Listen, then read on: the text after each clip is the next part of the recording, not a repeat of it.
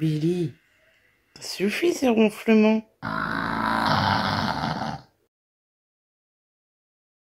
Eh ben, il fait bien beau aujourd'hui, je suis bien contente. Ça fait du bien ce soleil. Oh lolo, qu'est-ce que c'est bien. Qu'est-ce qui fait beau. Oh le petit pigeon. Ça fait un moment que je vous ai pas pris face cam. J'ai pas trop filmé hier, j'étais en plein tri, mais j'étais vraiment à fond dedans. Du coup, je vous ai pas repris de la journée. J'ai rien sur le nez, c'est vraiment des plaques de sécheresse. J'ai encore du mal avec mes soins, comme d'habitude. Je ne les fais pas, donc j'ai pas à me plaindre si j'ai la peau sèche. Écoutez, aujourd'hui, un très très beau temps. Toujours les travaux à côté. Je sais pas combien de temps ça va durer encore, mais... Bon, après, ça couvre mon acouphène. Ça a du positif quand même dans l'histoire. J'ai bien avancé dans mon tri hier. Au final, il y a un coin que je fais que je vous montrerai pas en vidéo. De toute façon, vous le verrez dans l'appartement tour quand j'aurai enfin terminé. Sauf que là, aujourd'hui, enfin ce soir, je vais chez ma mère parce que demain, j'ai rendez-vous assez tôt. Du coup, je vais partir de chez elle directement. C'est plus simple comme ça. Et après, bah, je rentrerai chez moi. Je sais pas. Je pense quand même. Qu'est-ce que je voulais vous dire? Mon rangement maquillage, ça avance, mais j'ai plus de place. Il me refout une tour en plastique, là, avec les tiroirs, comme j'ai déjà. Parce que j'ai plus du tout de place. Je sais pas où ranger, je sais pas comment organiser. C'est saoulant. J'ai pas regardé encore comment je vais m'installer aussi pour filmer. Ça devient long cette histoire. Mais aujourd'hui, là, j'ai... Alors hier, j'étais au taquet. Au taquet. J'ai pas arrêté. Et aujourd'hui, j'ai la flemme. Mais une flemme. Oh, je sais pas, je suis fatiguée. Je me suis réveillée, j'étais fatiguée. Je suis fatiguée, là encore. Je vais peut-être même me refaire un café. Et après, bah, de toute façon, il faudra que je me prépare. Je prépare mes papiers et tout ça pour mon rendez-vous demain. Et voilà. J'ai pas fait beaucoup de vidéos ces derniers temps, je m'en rends compte. Surtout que j'avais dit que je ferais plus de vlogs. C'est toujours d'actualité, hein. J'aimerais faire beaucoup plus de vlogs. Mais comme je dis, des fois, je m'enjaille un peu. Des fois, la santé ne suit pas forcément, ni le moral. Et c'est vrai que vous filmez avec un moral au plus bas et tout. Ça fait partie de la vie, mais comme moi, c'est quand même récurrent. Je vais pas vous imposer ça à chaque vlog. Aujourd'hui, ça va, moralement, ça va, franchement. Mais c'est juste, ouais, je sais pas, j'ai la tête en vrac et tout. Je sais pas ce qu'il y a. Il y a des jours comme ça. Hier, j'ai remis les chauffages. J'étais congelée. Mais vraiment, j'avais arrêté tous les chauffages. Hein. Hier faisait bon et tout, hier j'étais gelée. Ces changements de temps, ça devient n'importe quoi. Ça va pas aller en s'arrangeant, on le sait. Hein. Et j'ai eu mes premières piqûres de moustiques. 6, j'en ai eu 6 à peu près. Mais des piqûres, attention. Hein. Alors moi, c'est souvent comme ça. C'est souvent le début, je me fais piquer. Et après l'été, ça va à peu près. Mais souvent, les premiers moustiques, c'est pour ma poire. Et là, ils arrivent très très tôt. C'est pas très rassurant tout ça, mais bon. Écoutez. Qu'est-ce que je voulais vous dire d'autre? Rien du tout. Est-ce que je vais maquiller aujourd'hui? J'avais très envie de me maquiller, mais faire un petit truc vite fait. Ça fait un moment que je me suis pas maquillée. J'ai pas retrouvé mon éponge. Je suis sûre qu'elle a été à la poubelle. Ouais, j'avais envie de tester une petite palette que j'ai jamais testée, un petit truc comme ça. Je vais peut-être le faire après. En plus, il faut que je me recommande des lentilles parce que bah, c'est ma dernière paire. Celle d'avant, elle a été flinguée par le maquillage. Ça a dû m'arriver 3 fois. Je porte des lentilles depuis que j'ai 16 ans. Et ça m'est arrivé 3 fois de flinguer des lentilles à cause du make-up. Je sais pas pourquoi ça le fait des fois. Je sais pas du tout. Des fois, c'est un peu sale. Normal, c'est près des yeux et tout. On les retire, on les remet. Bon, ça déglingue un peu le maquillage, mais ça va. Et ça se nettoie facilement. Mais il y a des fois, on a beau les nettoyer, les laisser dans le produit pendant des heures. Ça part pas, c'est incrusté dedans. Et vu le prix des lentilles, ça fout vraiment la rage. Alors, je sais pas s'il y a un défaut sur certaines lentilles ou si c'est vraiment le maquillage qui bousille. Peut-être. Mais faire mon teint avant et mettre les lentilles après, c'est chiant aussi. Parce que quand on met l'anti-cerne, la poudre et tout, quand on met les lentilles, c'est pas sec. Faut mettre un peu de produit dans tous les cas. Il y a forcément des gouttes qui vont tomber. Et bah, ça fait tout crisser. Ça sert à rien. C'est ce que je pensais faire, mais je dis ça sert à rien. Et en plus, moi, me maquiller sans lentilles, de près. Avant, j'y arrivais à peu près. Bon, les yeux, c'était pas précis et tout. C'était pas très joli. Mais là, maintenant, ma vue, c'est catastrophique. Pourtant, je vais avoir 34 ans. J'ai que 33 ans. C'est catastrophique. Et je vois très mal de près aussi bah, pour le make-up, quoi. Là, je vais faire aussi mes soins. Parce que comme je vous dis, là, quand je vais me maquiller, les plaques de sécheresse, ça part. On dirait que je pèle carrément. Aussi, je parlais avec une copine hier de make-up, tout ça. Et j'ai envie de me tourner un peu plus vers des marques peau mature pour le teint. Parce que j'ai une peau sèche de base, mais avec les années, ça s'empire. Et le manque de soins, je sais, c'est de ma faute. Mais du coup, ma peau est plus sèche qu'avant, plus je vieillis. Et je sais pas si ça me convient vraiment ce que j'utilise comme marque. C'est vrai que les marques de luxe, c'est quand même en général plus fait pour les peaux matures. Style Dior, Chanel et tout. Et sinon, il y a Charlotte Tilbury. Alors les prix sont... Dior et Chanel aussi, hein, mais Charlotte Tilbury aussi. J'ai très envie de tester cette marque. J'ai un blush que j'ai jamais testé. J'ai produit lèvres, c'est tout ce que j'ai de Charlotte Tilbury. J'ai aucun produit teint, style fond de teint, poudre, anti-cerne, tout ça.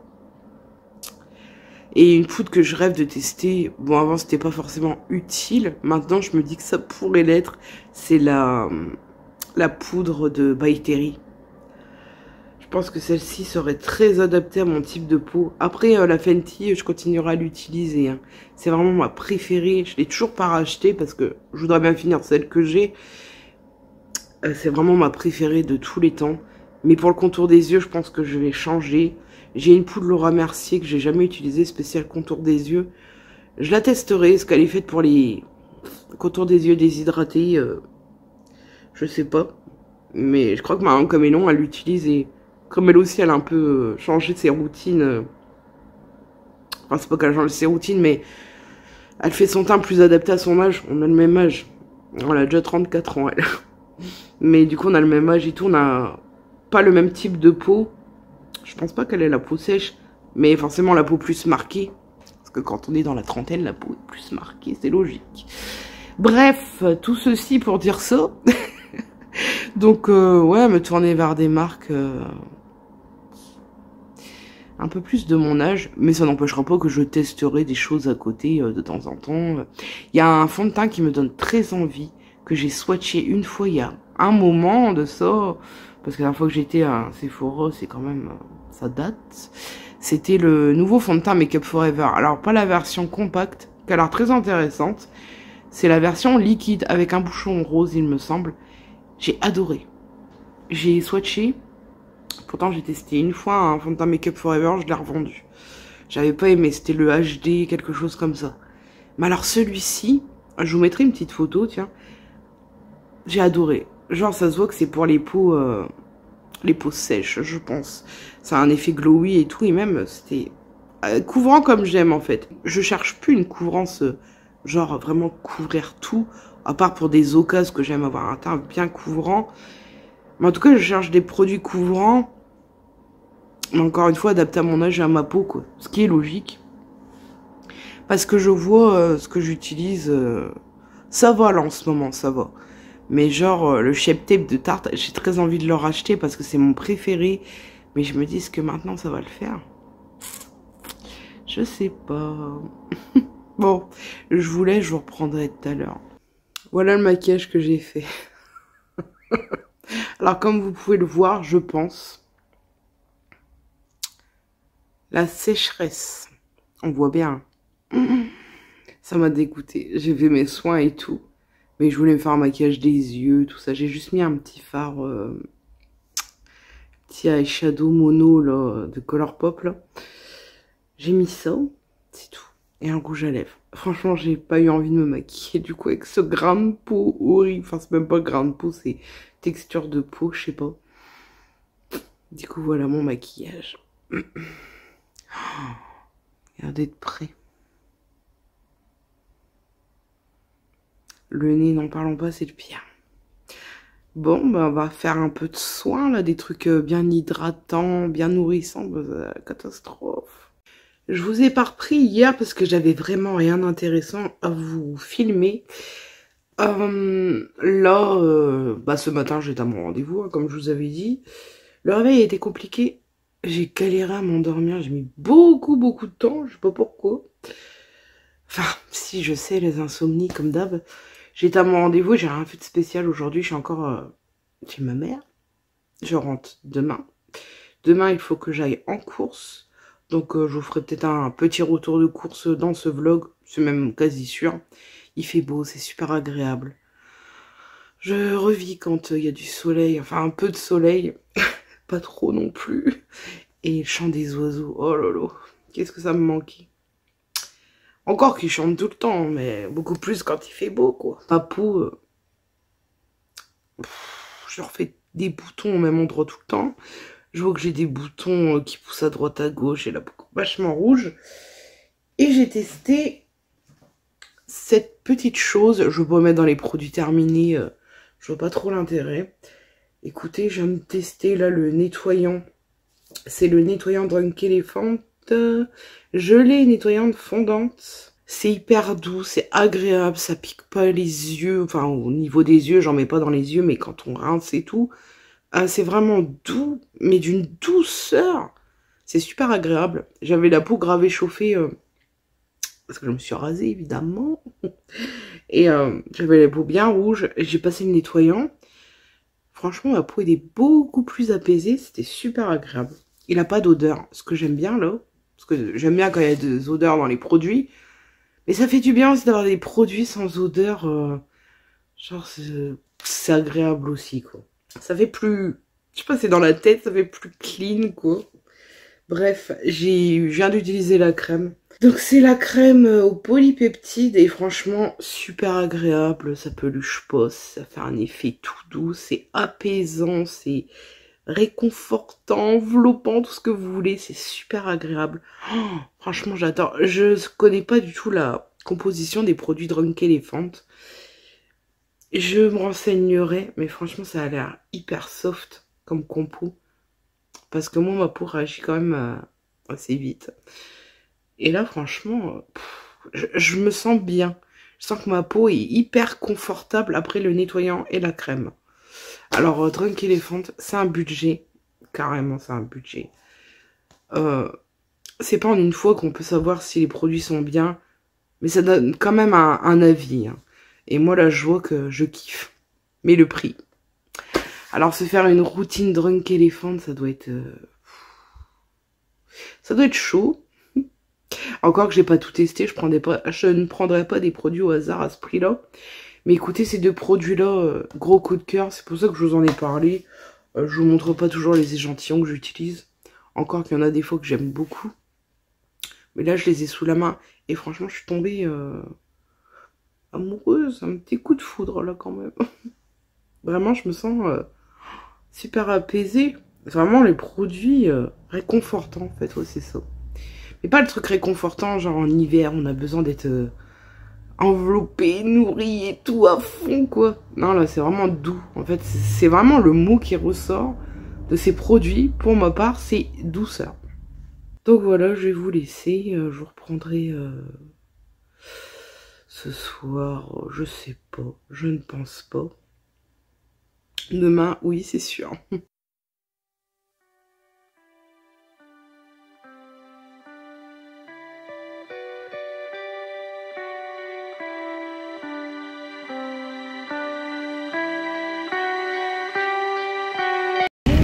Il est trop beau.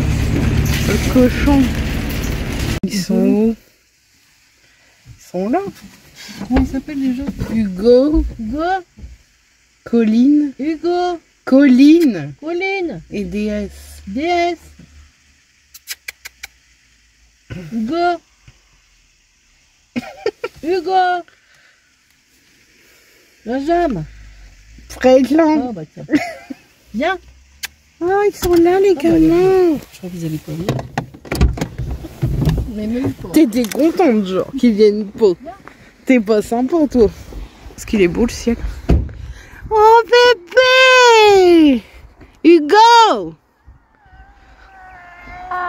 Oh, Hugo! Ah non, c'est Colline qui gueule. Colline! Oh, viens! De tense. Non. Non! Oh, bébé! Ça va, mon bébé? T'es beaucoup trop beau, toi, tu sais. Non, Hugo. Ça va? Non? Bah, oui. Oh, il est bon. Attends, je donne à Colline. Non, c'est moi, c'est moi. C'est ma bébé. Oh, il est bon, il est bon. Deux? Bah, attends. Oh, l'éclaboussé. Attends, qu'il mange. Oh non. Pas me casser là. Eh, mes cheveux, bouffez pas mes cheveux, j'en ai déjà plus beaucoup. Non. Attends, Hugo. Attends. Eh, il veut me bouffer les poils de bras. Ah, il va me bouffer la main. Attends. Sexy. 2 secondes. Tu veux bien filmer? Je tiens. Non, comme moi. Mais... Non, mais tu vises. Oh! Oh!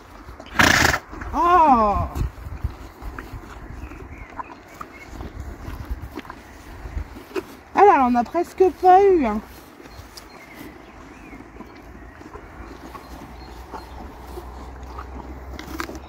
Oh là là, j'aime bien. C'est trop lourd.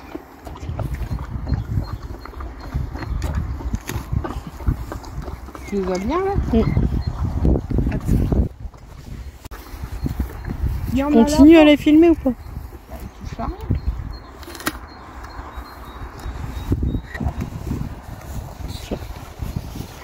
J'ai pris ça à grands frais, c'est trop bon. Bon, c'est un peu cher, c'est 2,49. Oh, le cendrier, c'est pas beau. C'est trop bon, franchement j'adore. Et j'ai pris un petit cadeau d'anniversaire à ma mère, à Sephora, parce qu'elle avait plus de fond de teint. Du coup je lui ai pris ce fond de teint là. Et je lui ai pris le mascara, elle en avait plus, le size up qui est génialissime. Et il y avait un échantillon dur, je sais pas où elle l'a mis. Bref. En tout cas, il fait super bon, c'est agréable. Le ciel il est beau. J'ai une passion pour le ciel. C'est un problème. C'est très beau. La forêt. Elle est belle la pelouse. La table elle est foutue.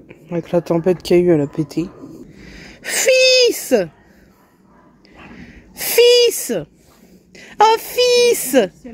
Ouais, j'ai vu. Fils! T'es trop beau, fils. Non. Ça fait du bien. Attention. Oh, pile! Oh, fils! Viens! Viens, gamin! Viens! Allez! Oh, gamin, tu es libre! Oh! Oh, il est content! Viens! Oh, il est content! Il est content! Il est content! Cette vue en plongée, c'est pas terrible. J'ai rien pour filmer. Genre là, c'est mon truc de Chine. Porte-téléphone, on s'en fout. Ouais, je suis une cochonne. Je me suis lavé le visage à la grande eau, le dentifrice. Bon à mettre au sol. Je me suis dépêchée. Hier, je suis allée en course. Donc, petit retour de course. Sans les prix, je suis désolée. Alors, je suis allée à Leclerc. Je suis allée à Grand Frais. Je suis allée en pharmacie. Donc, à Sephora, nous avez vu hier. C'est tout. C'est déjà pas mal. Je passais aussi à mon opticien.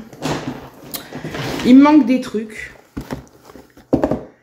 Mais je ferai un drive parce que j'en pouvais plus à Leclerc. Ça m'a saoulé. Je disais avant que tout tombe que je ferai un drive parce que Leclerc ça m'a saoulé. Donc voilà. Bill arrive. Et il veut pas être tout seul 2 secondes. Enfin, c'est pas grave. Viens ronfler à côté de nous, on adore ça, Bill. Alors, j'ai du sopalin, de la Macréno Vol et 4 rouleaux qui font le double apparemment. Dans le coffre à ma mère, donc j'ai pas là. À Leclerc, j'ai pris du vin blanc. Oh, ça tremble. Pour la cuisine. C'est des petits trucs comme ça. Si je me rappelle des prix, je vous les donne. Ça, c'est 1,99 €, je crois. Crème à récurer Eco Plus au citron. J'ai jamais testé, mais écoutez. Je change au fur et à mesure parce qu'après, je rentre chez moi, enfin tout à l'heure. Il faut que ce vlog soit monté avant que je rentre. Un petit jus de fruits. Parce que j'ai fait du ticket. Je perds tout. J'ai repris des petites éponges comme ça, gratte-gratte, là. Du sucre, je voulais le Eco Plus, mais il n'y en avait pas, alors j'ai pris ça un Louis. C'était le moins cher qu'il y avait en magasin. Farine, j'ai pris Eco Plus. Pour combien j'en ai eu à Leclerc? 43 € je crois. À peu près. J'ai pris des petits candy up à la fraise. Oui, il y a des choses un peu sucrées, j'avoue. De la levure chimique. J'espère qu'on verra bien. Je me suis pris des sacs à spi parce que j'en pouvais plus de pas pouvoir passer la spi. Il y en a 4 à l'intérieur. Et ça, c'était 4,90 €. Je déteste les aspirateurs à sac. C'est le premier que j'ai de ma vie. Mais en attendant, on fait avec ce qu'on a. Toujours chez Leclerc, j'ai pris ça. Je me suis fait influencer par les retours de course de Marjorie. De la chaîne Marjorie. C'est Marjorie YouTube ou juste Marjorie? Marjorie maintenant. Je vous en avais parlé dans une vidéo. Mes chaînes préférées. J'adore les trucs italiens. Mais elle en parle tout le temps. Alors j'avais trop envie de goûter. J'ai pris un autre truc aussi qu'elle parle tout le temps. Je vais vous montrer. C'est pas tout pour Leclerc. Je vais sortir le frais. Donc en frais, je vais arrêter de poser mes mains sur la table parce que ça bouge trop avec ce petit truc. Toujours influencée. Elle parle tout le temps de ce jambon. Je suis pas une fan de jambon. Mais elle en parle tellement que j'ai voulu goûter. C'est le tranché fin à l'italienne. Il y a 6 tranches. On goûtera ça. J'ai pris une pâte à pizza ronde pour faire des cheese naan. Du coup, j'ai pris de la vache qui rit, mais pas la marque vache qui rit. Il y en a quand même 12 dedans. Un petit beurre. Là, c'est le Elévière noisy. Oh, il est trop bon ce beurre, c'est un truc de dingue. J'ai pris un beefsteak de fromage tartiné comme ça. Des petites saucisses. Petit plaisir. Profiterole. Ça fait des années que j'en ai pas mangé. Ouais, des années. J'en avais envie depuis un moment, je les ai pris. Bref. Et à Leclerc, j'ai pris des petits trucs comme ça à boire. Donc, c'est des petits yaourts à boire à la fraise. Il y en avait avec plusieurs goûts différents. Il y en avait moins dedans et c'était plus cher. Du coup, j'ai pris... Bon, de toute façon, fraise, c'est mon préféré. J'ai pris que fraise. Il n'y a pas grand-chose en course. Hein. Et à grands frais, j'ai pris un concombre. Parce qu'il est moins cher à grands frais qu'à Leclerc. Je me suis pris des petites bananes. J'ai trouvé une petite sucette de Pâques en réduction. Elle m'a revenu à 75 centimes. Elle est trop jolie. Et j'ai pris une petite mousse au chocolat au lait. Je sais plus le prix non plus. C'est pas donné, mais c'est tellement bon. En course, c'est tout ce que j'ai. Donc à l'opticien, j'ai juste repris mon petit produit à lentilles. Il y a le petit truc qui va avec. Et parapharmacie, j'y allais pour reprendre mon dentifrice. Donc c'est toujours le même, le Elmex Sensitive. Ça m'a sauvé la vie ce dentifrice. Donc j'utilise que celui-ci. Et alors pour mes cheveux. Écoutez, le sérum The Ordinary. Je pense que pour des cas comme moi, c'est pas assez fort. Parce que moi, je fais de l'alopécie androgénique. C'est à cause de mon SOPK. Hein. Donc écoutez, j'ai pas été assidue, mais je l'ai quand même fait, quoi. Et j'ai pas vu de différence. Après, vous peut-être utiliser longtemps.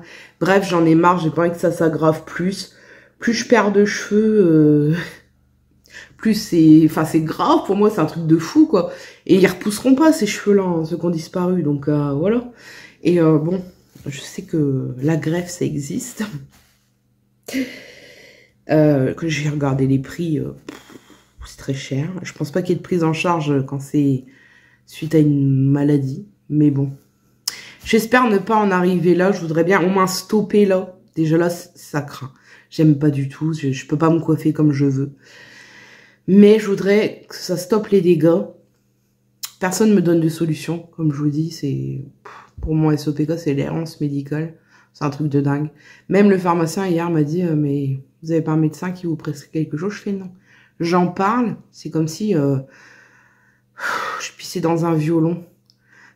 Quelle expression. Donc, j'ai dit, on va prendre le taureau par les cornes. Je vais me débrouiller toute seule. Alors, sur Internet, ce qui ressort, le traitement le plus efficace, c'est le minoxidil. J'avais entendu que ça favorisait la pousse des poils. Le pharmacien m'a dit que non. Moi, je pense que oui. J'espère ne pas en avoir d'autres ailleurs. Mais si mes poils poussent plus vite, écoutez, je suis déjà au taquet, comme je lui ai dit hier. Donc, à la limite, je m'en fous. Mes cheveux, c'est plus important parce que les poils, il y aura forcément une solution à un moment pour les enlever. Mais les cheveux qui tombent et qui repoussent pas, ça c'est mort à part la greffe, quoi. Donc, mes cheveux sont prioritaires sur tout le reste, là, actuellement. Je me suis dit, il y a du 2%. Préconisé pour les femmes le 2% et pour les hommes le 5%. J'essaie le 2%, si ça marche pas, on passera au 5%. C'est supposé arrêter la chute de cheveux, favoriser la pousse, le stimuli de ceux qui dorment, qui sont encore là, et réépaissir le cheveu parce que le cheveu s'affine dans ces cas-là. Moi, je le vois. Et donc, j'ai pris ce traitement. C'est un autre nom, mais c'est bien marqué en dessous, minoxidil, machin. Ça m'a coûté 11 € et quelques, je pensais que c'était plus cher. C'est pendant un mois. C'est des pchites à faire plusieurs fois par jour. 6 pulvérisations 2 fois par jour sur les zones qui sont attaquées, quoi. Donc je vais le faire en espérant avoir un résultat. Alors au début pour le sérum The Ordinary, je voulais vous faire une vidéo avant, après et tout. Au final j'ai bien fait de pas le faire parce que sur moi c'est inefficace. Peut-être que ça fait... Si, mes cheveux étaient plus doux. Alors ça a dû leur faire du bien. Mais pas sur la pousse et compagnie. Enfin, moi, j'ai pas vu de résultat. Ça, par contre, je vais le faire. Je vais commencer demain. Je vais faire des photos de près, tout ça. Et on verra un mois plus tard. Je ferai une vidéo, ça, c'est sûr. Parce que si ça peut aider les personnes qui souffrent d'alopécie androgénique ou de SOPK comme moi, c'est le déluge dehors d'un coup. C'est génial. Je crois en ce produit. Si je vois un résultat, c'est très bien. Je pense que je passerai quand même au 5%. Tant pis. Pour accélérer le truc, ça aille plus vite. Là, il en avait pas, fallait qu'il le commande. Et franchement, j'en avais envie. Je le voulais tout de suite, c'est même pas j'en avais envie. Ça me perturbe au plus haut point. Comme j'ai toujours dit, moi, mon poids avant, c'était mon pire problème. Après, c'est devenu ma pilosité. Et maintenant, on a passé à un level au-dessus, c'est mes cheveux. C'est en premier, la pyramide. C'est ça que je veux traiter en premier. C'est comme je vous ai dit, les greffes, ça me fait pas peur, hein, niveau douleur, machin, je m'en fous complètement. Et en plus, ce serait pas un gros truc parce que c'est vraiment, vous savez, pour les golfs, quoi. C'est bizarre de dire ça pour une femme, mais c'est vraiment les golfs qui sont dégarnis. Et là, ça commence, quoi. Donc, ce serait pas une grosse greffe, mais entre 4 000 et 10 000 euros. Comment vous dire que je n'ai pas cette somme? Par contre, je vais quand même me renseigner s'il y a des prises en charge quand c'est dû à un problème de santé. Je ne sais pas. Je suis hypnotisée par la pluie. Voilà mes petites courses. Voilà. C'est déjà pas mal. C'est déjà cher. J'ai dépensé de l'argent hier. Je me suis acheté aussi une puff. Une puff raisin glacé. Je vous la montrerai tout à l'heure. Parce que j'aimerais bien ralentir la cigarette. Mon objectif est toujours d'arrêter dans l'avenir. Mais ralentir. Et hier, vous savez quoi? J'ai bien ralenti. Enfin, j'ai bien... Je me suis calmée hier. D'habitude, je fume beaucoup plus le soir, surtout quand je suis insomniaque. Et hier, j'ai fumé qu'une seule cigarette le soir. Et j'ai utilisé la puff. 8,90 € au bureau de tabac. Il y a 650 puffs. Donc, il y a quand même de quoi faire. J'ai 10 mg de nicotine. Il y a de quoi faire. Franchement, il y a vraiment de quoi faire. Bon, après, quand on est gros fumeur comme moi, je pense qu'une puff, ça dure pas longtemps. On verra, justement, c'est pour tester. Et dans tous les cas, même si ça me revient un peu plus cher, mais c'est pas grave parce que ça m'évite de fumer beaucoup trop. Et c'est agréable ce goût sucré et glacé en même temps, j'adore. Les menthols me manquent tellement. C'est incroyable. Sinon, je vous ai pas dit, j'ai changé la... Oh, j'en ai marre, je suis désolée pour le mouvement. J'ai changé la qualité de la vidéo. Après, selon les éclairages, ça, je peux rien y faire. Là, par exemple, il fait gris aujourd'hui, donc je peux pas faire grand-chose. Mais j'ai changé la qualité de la vidéo et de la photo, d'ailleurs, un petit peu. Mais la vidéo, j'ai changé la qualité. Alors, il y a une qualité qui est magnifique sur mon appareil photo de mon téléphone. Sauf que le problème, c'est que quand je l'utilise, j'ai presque pas de temps pour filmer. Genre, j'ai vidé presque tout mon téléphone. Et quand je mets en qualité comme ça, j'ai 30 minutes de film. Donc c'est génial cette option. Mais en fait, on peut pas s'en servir, quoi. À part pour filmer 2 secondes, quoi. J'étais un peu dégoûtée, du coup j'ai pris celle en dessous qui est déjà beaucoup plus belle. Alors, est-ce que vous allez voir la différence? Je ne sais pas. Si vous la voyez, dites-le moi en commentaire. Mais moi, je la vois. Je vois quand je filme, quand je monte et tout. Je vois une belle différence. Donc, je suis assez contente. C'est plus clean, c'est plus fluide. Je préfère. Mais comme je vous ai dit, avec la lumière, c'est pas évident. Bref, assez de blabla. Faut que je range les courses au frais. J'attends ma mère tout à l'heure pour qu'elle me ramène. J'espère qu'il pleuvra pas comme ça parce que ça va être trop chiant. Et bah je rentre à la casa. Et je vais continuer chez moi ce que j'ai à faire. Hein. J'ai une petite vidéo de prévu. Enfin, non, je vous dis rien. Vous verrez. Bref, Audrey, tu dis tout le temps bref. Oh, c'est le déluge. Je vais vous montrer. Le déluge. Du coup, bref, et du coup. Ça revient très souvent. On a tous des tocs de langage, on peut rien y faire. Hein. Je vais vous laisser. Je vais clôturer ce vlog, qui est plus long que d'habitude, je crois.